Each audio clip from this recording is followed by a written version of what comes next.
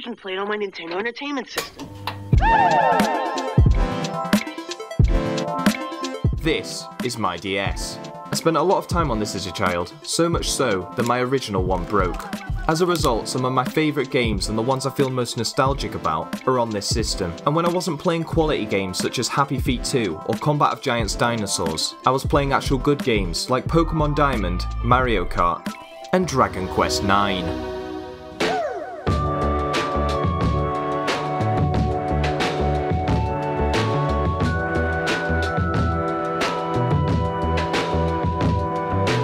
Dragon Quest IX Sentinels of Starry Skies is a Japanese role-playing game in which you play as a celestial or angel and are tasked with retrieving figs from the mortal world so that you can enter the realm of the Almighty. I knew none of this back in about 2008 and just got the game because my best friend had it. This might explain why very little thought has been put into my main character. He's a minstrel class, which we'll get into a bit later. He's got massive bright purple spiky hair, and his name is Doogie. I came up with this incredible name by reversing my own name, realising Edudge sounded terrible, so I took the E to the end, and then I got rid of it completely and replaced it with an I. And now it's potentially the best name for a character in the history of video games. So, to summarise the beginning, you save some people from a slime and a cucumber with a spear, you learn that you're actually an angel or celestian, and you gain a substance called benevolescence by helping mortals. You need to give the benevolescence to the Yggdrasil, a tree, so it can grow massive golden figs. This apparently means the Celestians can then travel to the realm of the Almighty. However, a mysterious force knocks all the figs off the tree and scatters them across the world. You also fall from the sky directly into a waterfall and then awaken without any wings. You have to convince a very annoying fairy who's comparable to the fairy from Legend of Zelda that you're a Celestian, and then you agree to help her fix her magical flying train so that you can fly back to the angel realm. But before that, you need benevolescence, which you obtain by helping people. You find out a person called Patty needs help, so you go to a place called the Hexagoon and find this horribly deformed cow, which is actually the first boss of the game. You save Patty by killing the cow, and then find out she's going to a town called Stornoway. So you venture out and fight a load of slimes and cucumbers with spears along the way. The fights in Dragon Quest are turn-based, and you can level up different abilities depending on your class to learn new moves. Once you get to Stornoway, you find out Patty runs an inn, which includes all the crafting you'll ever do, recruitment of new characters to add to your team, and wonderful multiplayer access, which allows you to visit friends' worlds. This is where I assembled the rest of my team. My first recruitment was a warrior named Quantum. Whoa, what a cool name! I know, I thought of it myself. Warriors deal a lot of damage, however they're really slow and they always attack last. The second character was a martial artist called Karatan, which again is a very edgy name. But this guy uses Wolverine claws and he's really quick, so he always attacks first. My last character was a mage called Eric, who, as you'd imagine, uses spells. I don't know why, but for some reason I hate Eric. I've always hated him, and honestly I have no idea why, but look at him. So eventually he got replaced by a gladiator called Boz, who only uses his fist and just runs up and punches everything. But this wasn't for a while, so Eric travelled with us and I just abused him the whole time. Following on with the story, after getting to Stornoway, you defeat a mini-boss called the White Knight, who of course is black. You then travel to the small town of Zir to sing a nursery rhyme with a granny, which lets you know that you should be heading north. This takes you to an area known as Brigadoon, which contains another boss called Morag, who turns out to be a mixture between Medusa and Batman. After defeating her, you can return to Stornoway, talk to the king, and unlock something called the Crackpot, which is Dragon Quest's answer to the crafting table. Only it's 1,000 times more complicated. The alchemy in this game is ridiculous. You can make some very good weapons such as the Inferno Blade with relative ease by just collecting items from around the world. However, to make any of the god tier equipment requires hours of searching dungeons, hoping for rare drops of particular items, and that only creates the first components, and they have to be combined with other rare loot to make a weapon that has to be combined with more rare loot. So my tactic was just to forge the best equipment I could using the wiki before I lost track of what I needed and just gave up. Unfortunately, at this point you still don't have enough benevolescence to fix the magical flying train, so you travel to Coffinwell. Sadly though, everyone who lives there has the plague. In an attempt to find out what's causing the bubonic plague, you speak to the town's resident medic, Dr. Flegming, who says the curse is emanating from a dungeon outside town, called the Quarantomb. After battling through mushrooms and slugs, you'll reach the 4th boss of the game, Raging Contagion, who looks like Mike Mazowski on acid. This guy is so annoying to kill, because he just constantly spams a move which puts your whole party to sleep. When you finally defeat him, the curse is lifted, and you can now fix the magical flying train, and fly back up to the Celestial Observatory, only to discover the massive golden figs have gone. Your main character then starts praying to the Yggdrasil tree, but he prays so hard that he falls asleep and has a fever dream about a guy who wants to destroy the world or something. It's probably fine. You then set out to find the massive golden figs and discover that, like Will Smith's genie, they can grant wishes. However, the wishes don't always come true, and sometimes they completely disfigure the person who tries to use them. You also learn Zoom at this point, which is a spell that allows you to fast travel, and is very useful considering the size of the map.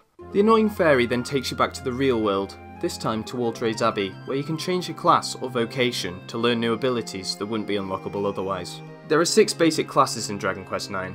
Warrior, Quantum, Priest, which is a healer, Mage, which is Eric, Martial Artist, which is like Jackie Chan, Thief, which is really good for alchemy because you can learn a move that steals items from enemies. Minstrel, which in reality would be someone who plays a flute and dances around, but in this game it's a pretty OP class. And there's also some classes that are unlockable by doing specific quests later in the game. This includes Gladiator, Sage, Paladins, which are very good, Ranger, Armamentalist, which I didn't even realise existed, and Luminary. However, when you reach Waltrade's Abbey for the first time, you realise that the guy who allows you to change vocations, Abbot Jack, also known as Jack of all trades, isn't there. You also hear that someone gave him a shiny fruit and he's been missing since, so you can see where this is going. You then go to the Tower of Trades and climb up each level, fighting monsters along the way, until at the top you find that Jack of all Trades has in fact turned into Master of Nu'un. After fighting him, he comes to his senses and explains that eating the massive golden fig made him evil. Anyway, continuing down south we find Port Laffan. Port Laffan is a fishing village that's fallen on hard times. You meet Jonah, a girl whose father was lost at sea after a recent earthquake. Ever since, she is somehow able to summon Leviathan, a giant whale, to bring fish to the shore. When you return to Port Laffan at night, you can speak to a ghost down by the water who says, "Oh, Jonah's actually possessed by a demon spirit or something and she doesn't actually just have telepathic connection with a giant whale." Then you realise Jonah is missing, so you set out in search of her, and after battling millions of crabs, you find the mayor of the town trying to use Jonah to control Leviathan. This doesn't seem to be working very well. You have to defeat Leviathan in a boss battle, and afterwards, it turns out that Leviathan is actually being possessed by Jonah's dad, and that he found a massive golden fig out in the ocean, and then accidentally merged himself with the god of the sea. Anyway, you wake up the next morning in the mayor's house and decide to set sail on a boat, eventually landing at Slurry Key, a small village with absolutely nothing to do in it. Heading onwards to Doorbridge, you discover that a trader passing through the town gave a fig away in return for a pair of Nike Vapor Max to a man who lives in Zir Rocks. Zir Rocks is completely identical to Zir, but it's made from rocks. You meet a talking sign that tells you the man who has the fig carved the entire town out of stone. Uh-oh, an earthquake! Oh no, Garth Goyle is in town, and he's incredibly easy to kill. After Garth Goyle is dead, you head back inside and find that the guy with the fig has passed away, and while on his deathbed, he wished for a guardian to protect the town he spent a lifetime carving. Unfortunately, this guardian was Garth Goyle, the guy that you just killed. The conversation becomes awkward. Everyone goes silent, but the slime thanks you anyway and gives you the fig. Continuing on to Bloomingdale, you've heard rumours of a rich, kind, and popular lady called Marion who used a large glowing fruit to cure herself of a life-threatening illness. Upon speaking to her, she seems incredibly rude, and the guards inform you that recently she's gone a bit weird in the head. The next day, news spreads that she's been kidnapped and taken to a cave that's very creatively named Bad Cave. Upon further inspection of the castle graveyard, you find a ghost next to one of the graves, and it turns out the real Marion is dead, and the Marion everyone knows today is a doll that's gone mental on fig, after being fed one by Marion's old servant. When searching for the Marion doll, you meet the kidnappers, but Marion has escaped from the cell where she was kept. After a long time spent running through random caves, you find her, but a massive spider jumps out and it's another boss battle. After defeating the spider, the doll gives you the fig, and you're also rewarded with your very own boat. This means you can pretty much go anywhere you want next in the game, but I think what most people did, and what I did, was head to Gleba. The most useful thing about Gleba is that if you go to a certain spot in the desert, you can find an enemy called a golden golem, which anyone who's played Dragon Quest before knows is basically just a gold farm. At this point you may have noticed a bit of a pattern with the stories from each town. Everywhere you go, someone or something seems to have gone mental on Fig. You have to defeat them to break the curse, and then you obtain the Fig. Gleba's no different. The Queen of Gleba is sad that her pet lizard has run away, so she sends you out to find it. On the way to finding the lizard, you'll also find a Fig, and when returning both Fig and lizard to the Queen, you find out she plans to have a bath with the lizard. This would be weird to begin with, but she also plans to chop up the Fig and float the pieces in the bath with her. So unsurprisingly what happens is that the lizard bites a piece of Fig, goes mental on Fig, and you have to fight it. Once you've beaten the lizard and it's returned to normal, you're rewarded with the Fig and you can carry on your journey. The next area I went to is called Batsarig, which is a small hunting village and also the most confusing place in the game. If I get this part of the story wrong, I do apologise, and you're gonna have to bear with me because not only am I losing my voice, I also don't know how to pronounce any of this. But as far as I'm aware, this is what happens. After talking to the chief of Batsarig,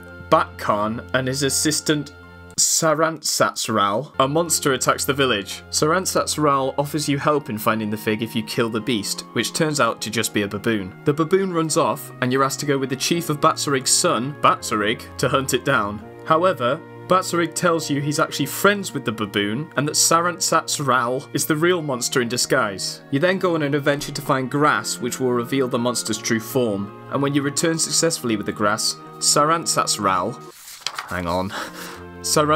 transforms into Larstastenaras, which I've actually figured out just now is Sarantsatsral backwards. Anyway, you defeat her, you get the Fig, and you can move on to the next place, which for me was Swinedimple's Academy, situated on the Snowberian coast.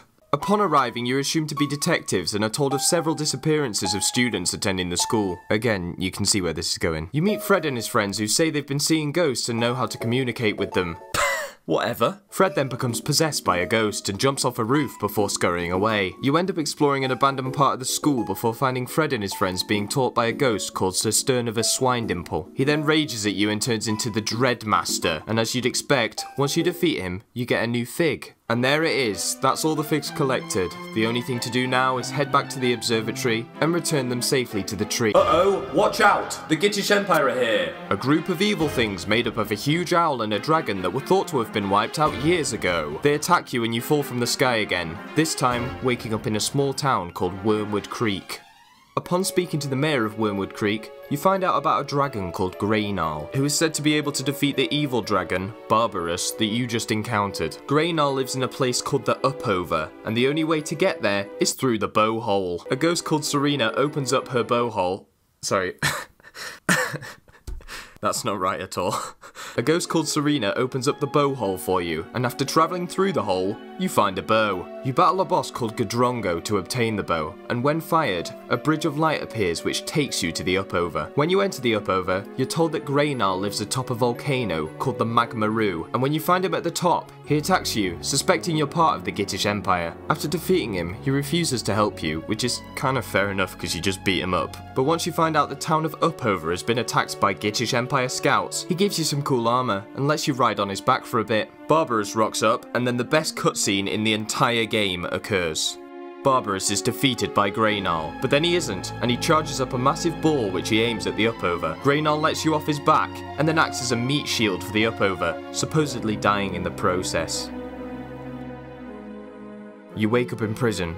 But not just any prison, because this prison has a free healing station that anyone can use. And not only that, but it's very easy to escape. All you have to do is start a fight, shut off one of the generators, and you're out. To make it slightly harder, you then have to battle the Gorum Hog, one of the lieutenants of the Gitish Empire, and at this point I should probably explain exactly what the Gitish Empire is. So 300 years prior to this story, a guy called King Godfrey and his army attempted to take over the world by allying with the evil dragon Barbarous, believing themselves superior to the rest of mankind. It's like if Hitler had a dragon. Greynarl, the good dragon, with the help of the rest of the world, eventually defeated them, which is why everyone's confused about how they've returned. The Gitish Empire has 3 lieutenants, a pig, who we just defeated, a cat, and an owl, but we'll get to those in a bit.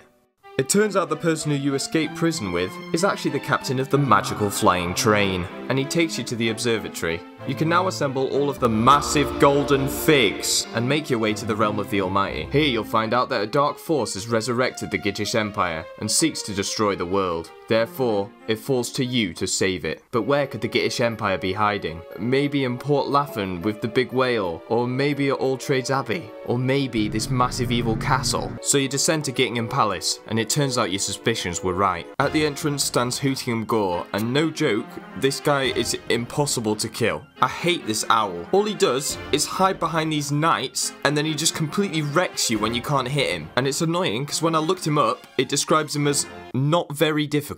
So after decades of leveling up against red dragons outside the palace, battling over and over and over again, I gave up and got my friend who was level 99 to come over to my world and kill it. After the owl, you explore the grounds of the castle and eventually run into the second lieutenant, Goresby Purvis. I found him pretty easy to be honest, especially compared to the owl. However, his main strength is that he gets a lot of critical hits, whereas I had a shield that blocked almost all critical hits, so. Finally, you battle the leader of the Giddish Empire, King Godwyn, who is also surprisingly not that much of a problem. But wait, he's transformed into the Basilisk of Harry Potter! And now he's almost impossible to beat. The main tactic I found was to use a move called Egg On, which ups your character's attack. If you use this over and over to the point where he does a ridiculous amount of damage, you can just rinse and repeat until he finally dies. Now the Giddish Empire is seemingly destroyed, it's time to find out what was behind their return. So you travel down to an area below Gittingham Palace called Oblietta. After finding your way through the dungeon, you discover a prison cell. A mysterious man is chained up in the middle, who you learn is called Corvus. You free him and he reveals that he was the one who revived King Godwyn and the rest of the Giddish Empire. He also does this really creepy thing with his head and you're launched into a battle with him. However, it's impossible to attack him as he was once a high-ranking Celestian and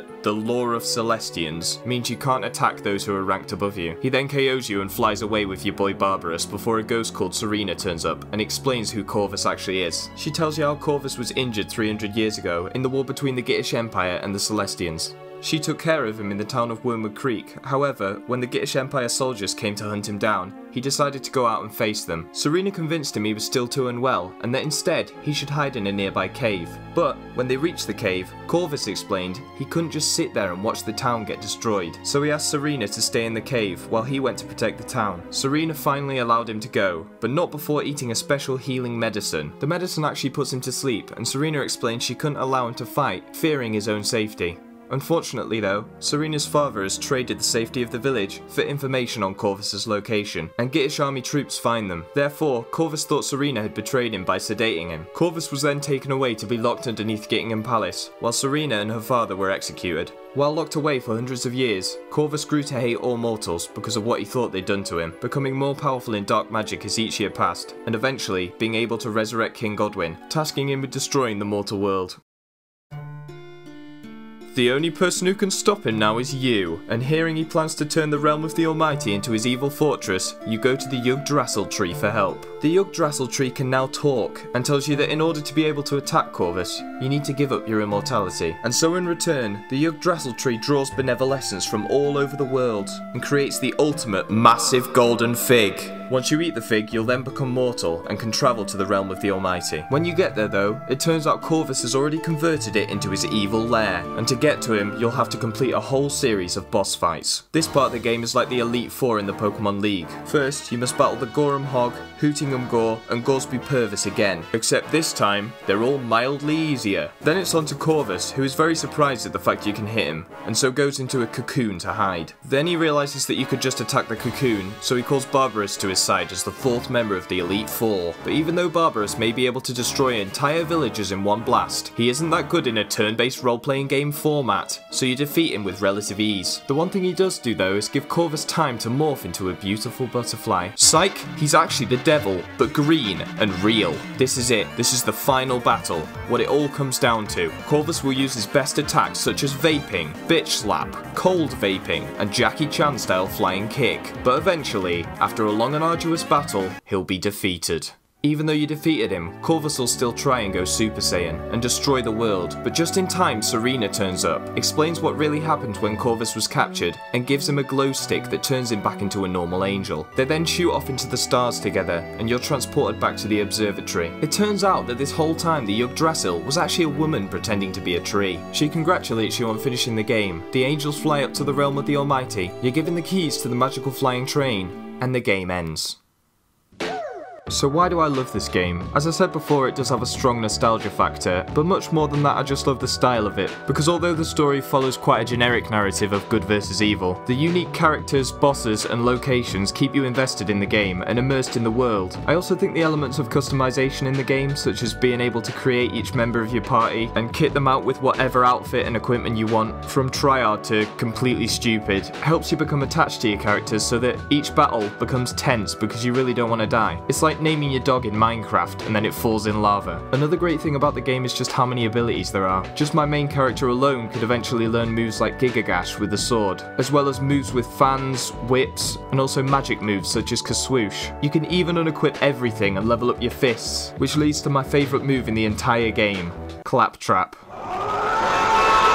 Last but not least, the music is amazing in this game. I've been throwing in some of the pieces in the background throughout the video, but if you want to encompass the mood of the entire game, all you have to do is listen to the main theme. I'm going to let it play out the video, but thanks for watching. This was quite different to anything I've done before, probably going to be much longer than anything I've made before. During recording these voice lines, I actually lost my voice. I had to take like a whole day's break and then come back. So if my voice sounds a bit strained at any point, I can only apologise. Please subscribe or I'll send Eric round to Kaswoosh your house. But yeah guys, I'm just gonna hit the zoom and just teleport out of here. Thanks for watching.